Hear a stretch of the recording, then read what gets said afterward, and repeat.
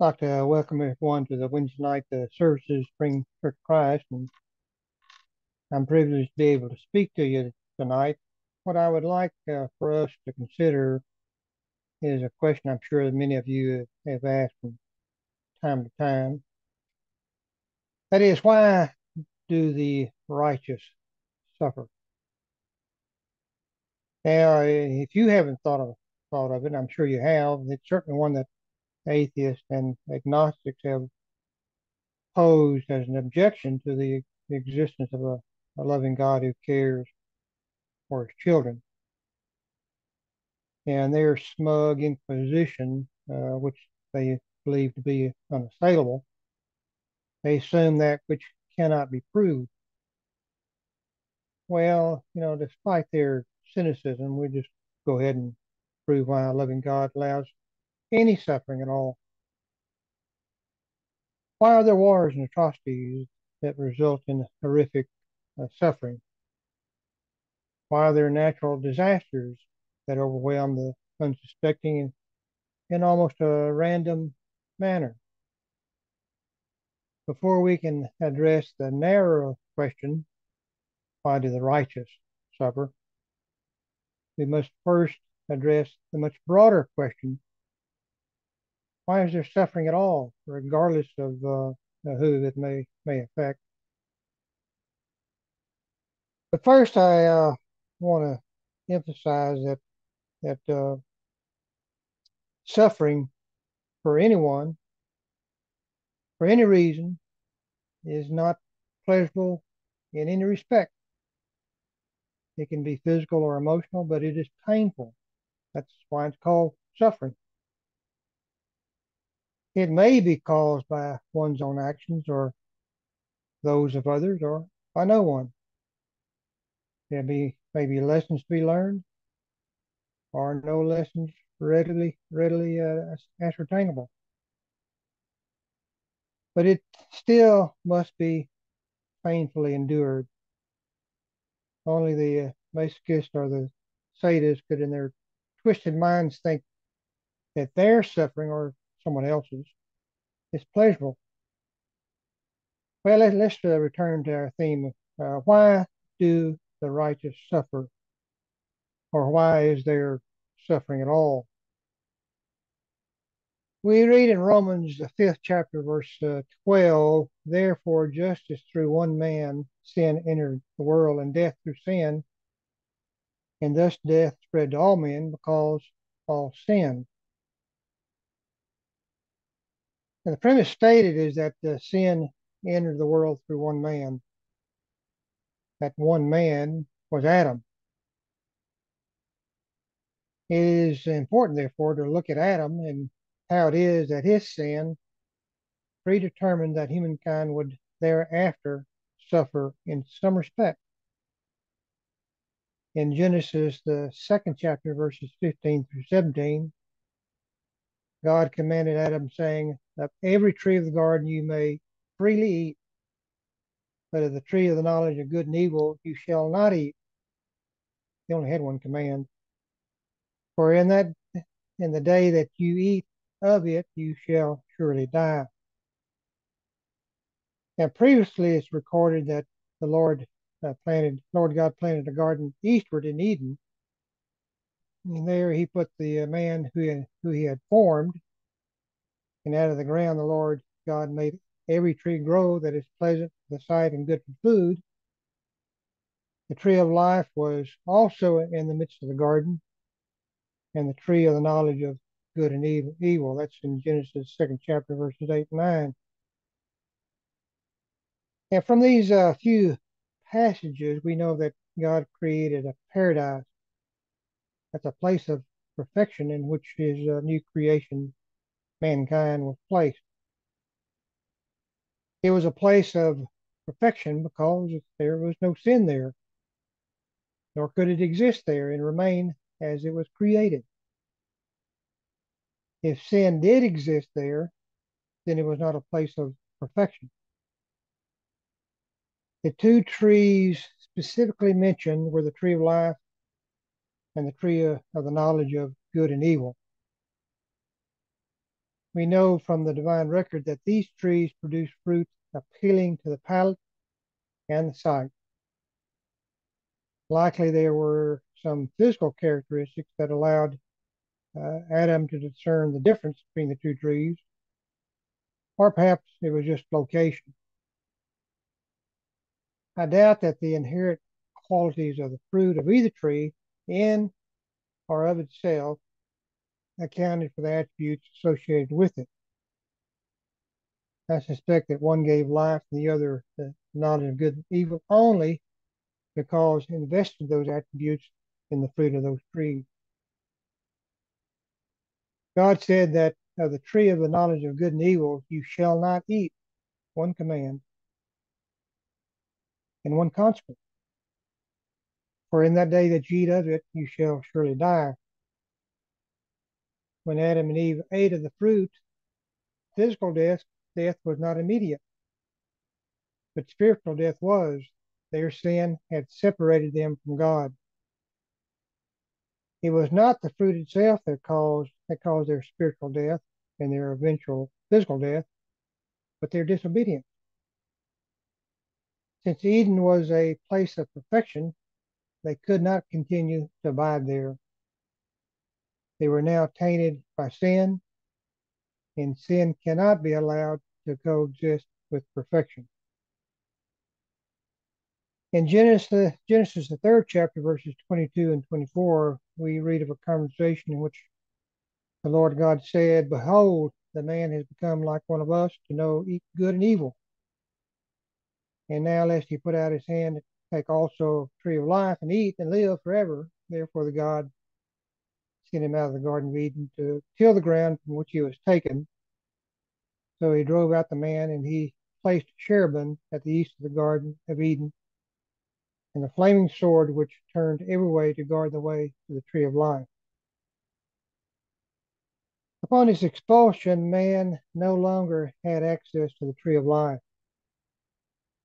According to this passage, the tree of life would have allowed man to live forever. And this likely means physical life, since the spirit has everlasting existence. Once expelled, man began to die physically. Now, how physical death was to come upon each individual is not specifically mentioned. However, from the divine record, we see many ways in which physical death can come, none of which is particularly appealing. We should keep in mind that we are descendants of Adam. Every physical attribute he possessed, so do we. Belly buttons accepted, of course. Like Adam, we possess free will, freedom to choose, to sin, or to obey God.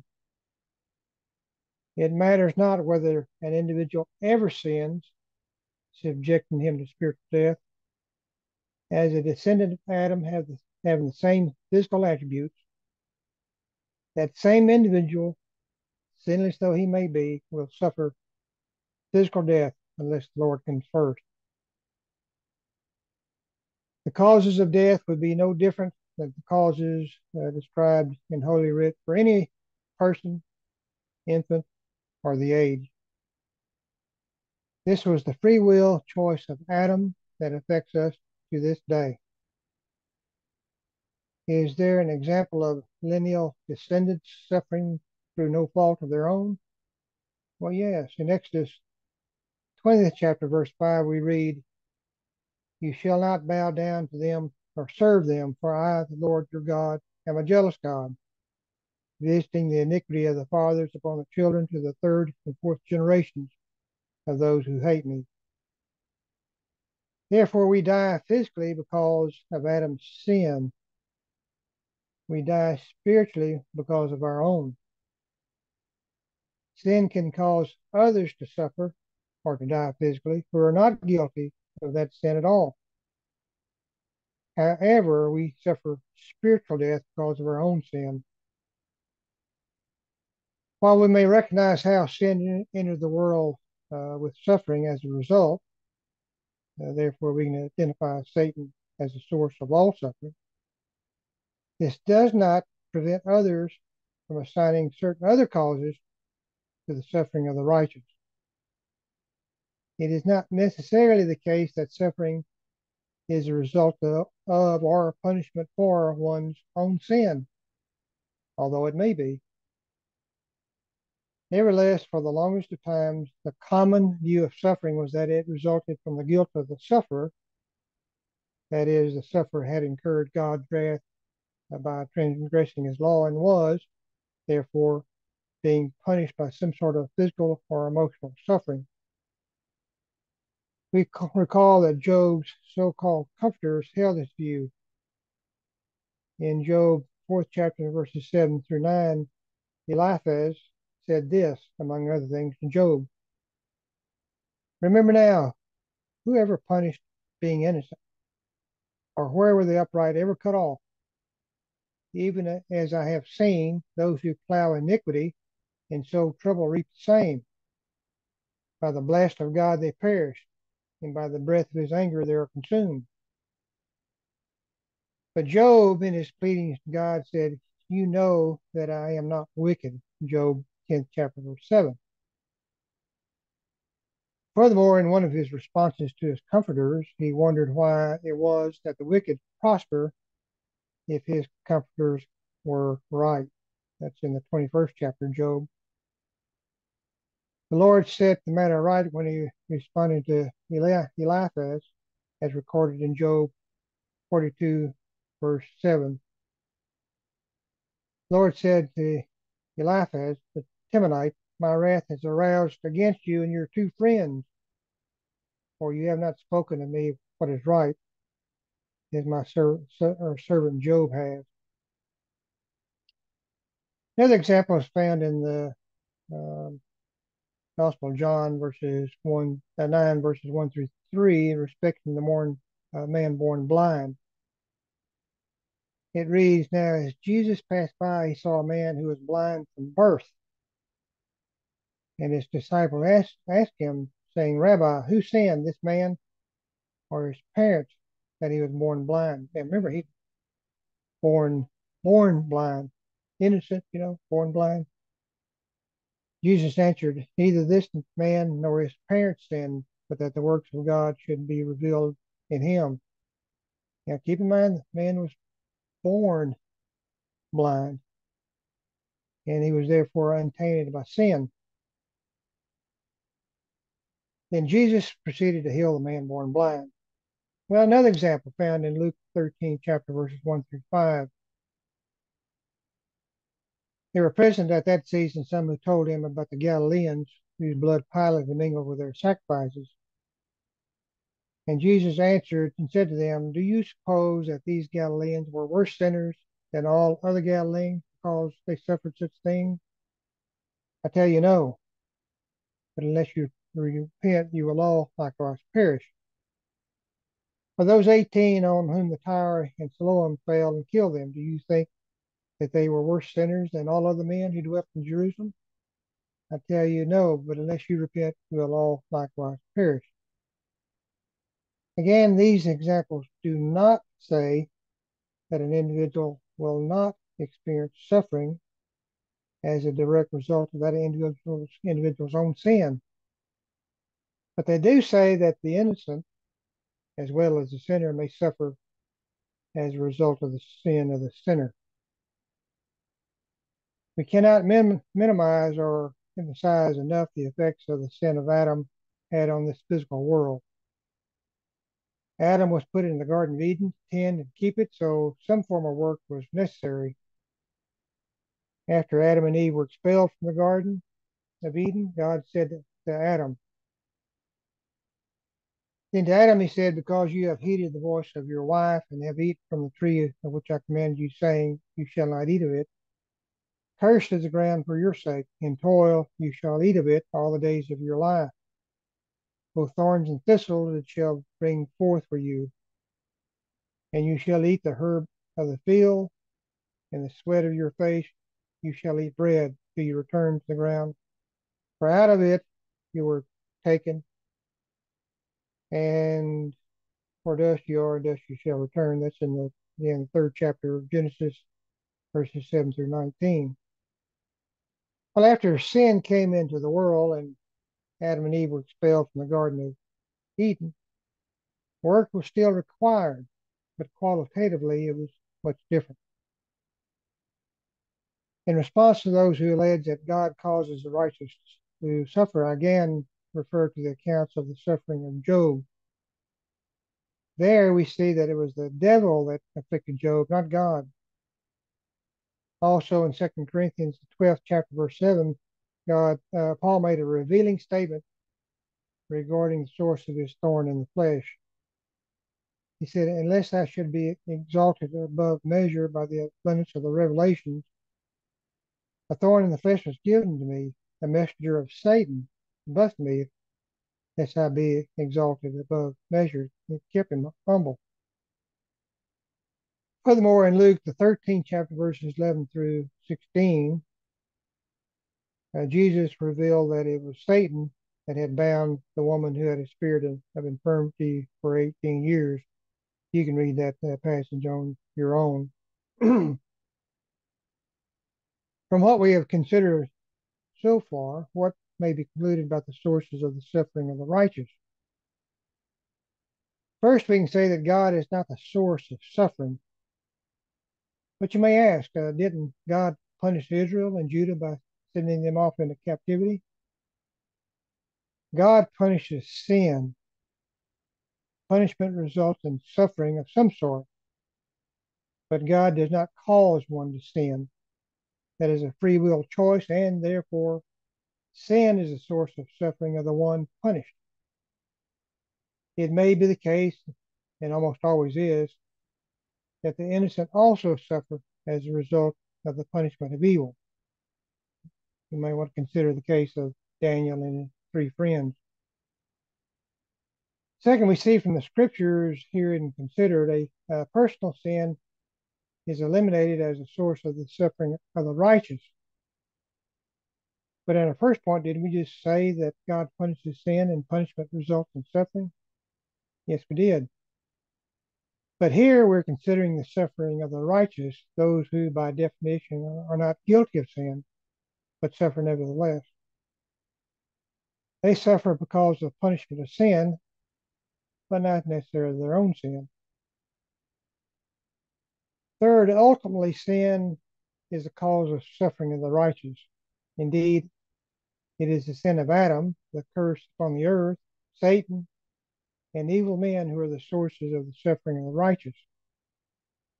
We, as well as Adam, no longer have access to the tree of life. Therefore, we, as lineal descendants of Adam and having his human nature, are subject to suffering and physical death.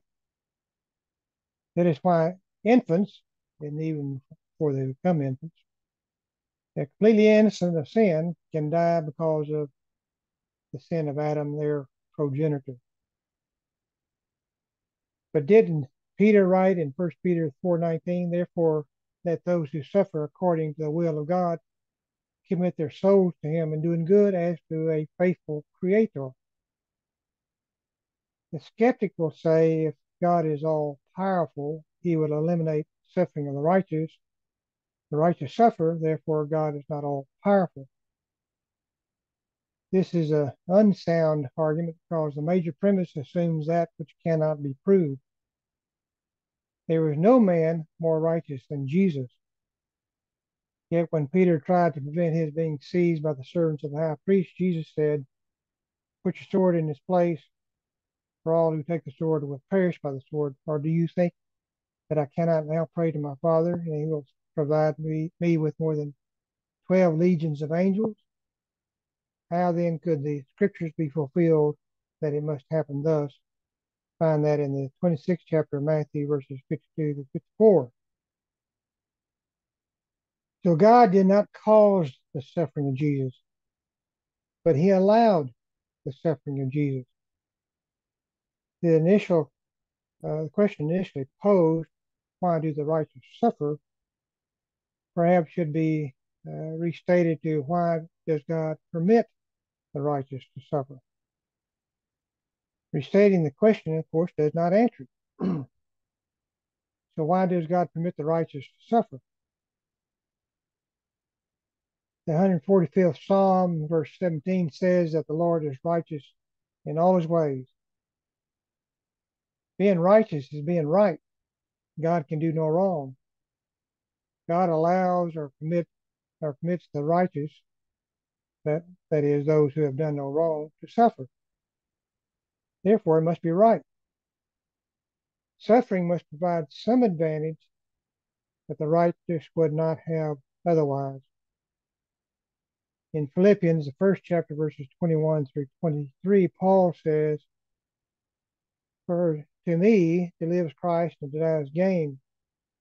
But if I live on in the flesh, this will mean fruit from my labor. Yet what I shall choose I cannot tell. For I am hard pressed between the two, having the desire to depart and be with Christ, which is far better." Now, we've read about the life of Paul. He suffered terribly for the cause of Christ. So it's not all that surprising that he says that to die is gain, since being with Christ offers so much more than this life. Although he had a desire to depart and be with Christ as the far better option, he did choose life of the flesh because it benefited more than just himself. He did not say that the dying process is pleasant. He further states in 2 Corinthians, the 5th chapter, verse 6 through 8, the following. "So we are always confident, knowing that while we are home in the body, we're absent from the Lord. For we walk by faith and not by sight. We are confident, yes, well pleased rather to be absent from the body and to be present with the Lord."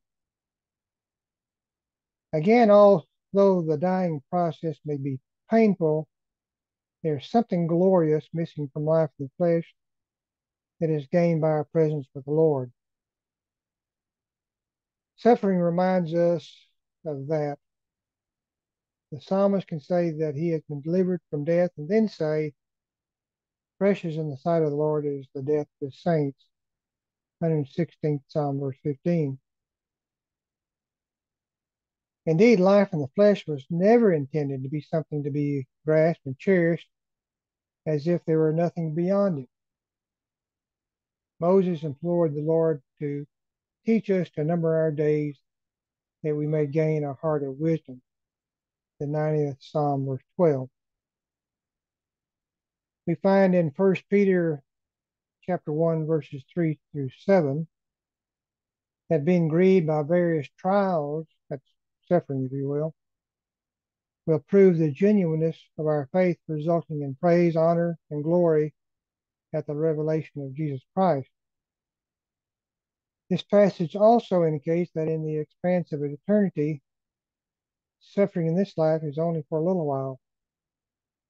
It reads in part, you can read all of it yourself, but it reads in part, "Blessed be the God and Father of our Lord Jesus Christ, He begotten us again to living hope, kept by the power of God through faith for salvation. In this you greatly rejoice, though now for a little while, if need be, you have been grieved by various trials, that the genuineness of your faith, being much more precious than gold that perishes, though it is tested by fire, may be found to praise, honor, and glory at the revelation of Jesus Christ." It is stated in James, the first chapter, verses 2 through 4, that we are to count it all joy when we fall into various trials, knowing that the testing of our faith produces patience. The writer of Romans says that we are to glory in tribulation, knowing that tribulation produces perseverance, and perseverance, character, and character, hope. That's in the 5th chapter of Romans, verses 3 through 5. And in 2 Corinthians 12, verse 7, we read that Paul was given a thorn in the flesh, and we read that verse just a moment ago, lest he be exalted above measure. That is, he goes beyond a measure of humility. And Peter wrote that if we humble ourselves under the mighty hand of God, he, not we or thee, he will exalt us in due time. That's in 1 Peter 5th chapter, verse 6. As recorded in 1 Peter, the 2nd chapter, verses 18 through 20, Peter instructed servants, and these had to be Christian servants, to be submissive to your masters with all fear, not only to the good and gentle, but also to the harsh. For this is commendable, if because of conscience towards God one endures grief, suffering wrongfully. For what credit is it if, when you are beaten for your fault, you take it patiently?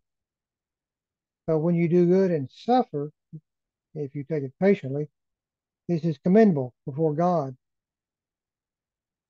Not only did he address Christian servants, but all Christians, that if you are reproached for the name of Christ, blessed are you, for the Spirit of glory and of God rests upon you. On their part he is blasphemed, but on your part he is glorified. That's in the 4th chapter, First Peter, verse 14. Being reproached involved suffering, but it wasn't necessarily physical suffering; it could be emotional as well. The writer of Hebrews in chapter 12, verse 6 said, "For whom the Lord loves, he chastens and scourges every son whom he receives." You might also look at the 119th Psalm, verse 75, and Proverbs 3, verse 12. Peter, in his first epistle bearing his name, had much to say about suffering. In 1 Peter, the 3rd chapter, verse 8 through 4th chapter, verse 19, we're not going to read all that, but just read parts of it. For who would love life and see good days? Let him refrain his tongue from evil and his lips from speaking deceit. Let him turn away from evil and do good. Let him seek peace and pursue it. For the eyes of the Lord are on the righteous, and his ears are open to their prayers. God cares about his people. Further down, he says, even if you should suffer for righteousness' sake, you're blessed. And in chapter 4, he begins there. Therefore, since Christ suffered for us in the flesh, arm yourselves also with the same mind, for he who has suffered in the flesh has ceased from sin, that he no longer should live the rest of his time in the flesh for the lust of men, but for the will of God. If you suffer on behalf of Christ, sin then no longer has an appeal to you.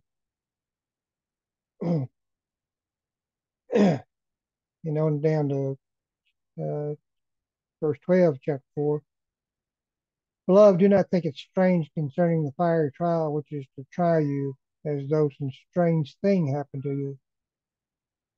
But rejoice to the extent that you partake of Christ's sufferings, that when his glory is revealed, you may be glad with exceeding joy.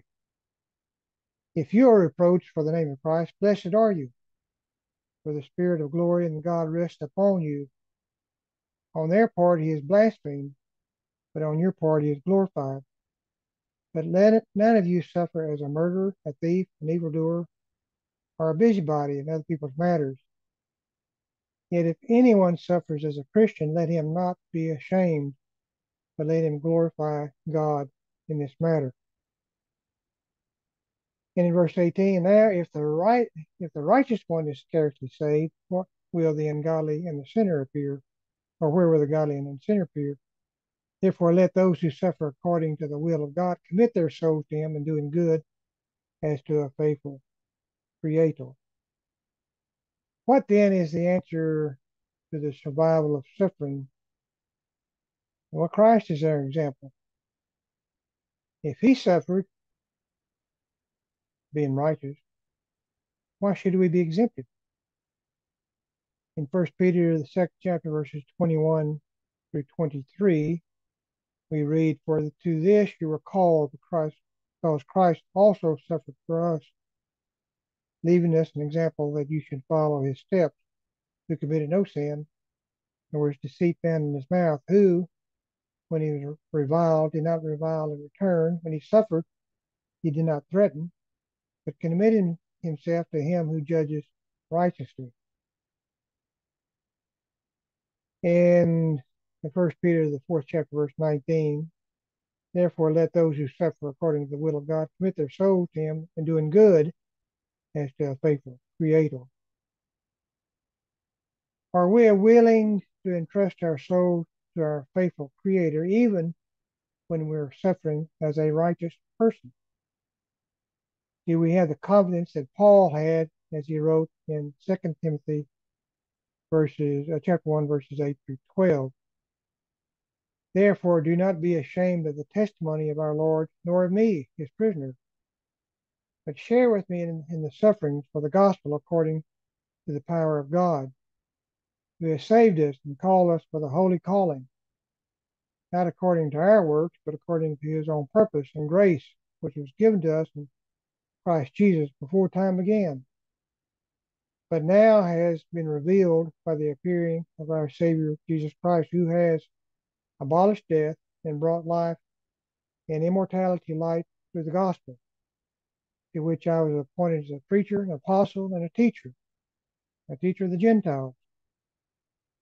For this reason I also suffer these things. Nevertheless, I am not ashamed, for I know whom I have believed, and am persuaded that he is able to keep that which I have committed to him until that day.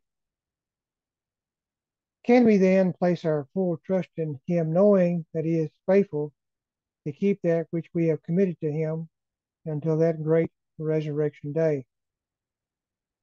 Perhaps we should keep in mind that beautiful and instructive gospel hymn, which says in part, tempted and tried, we're oft made to wonder why it should be thus all the day long. Father alone will know all about it.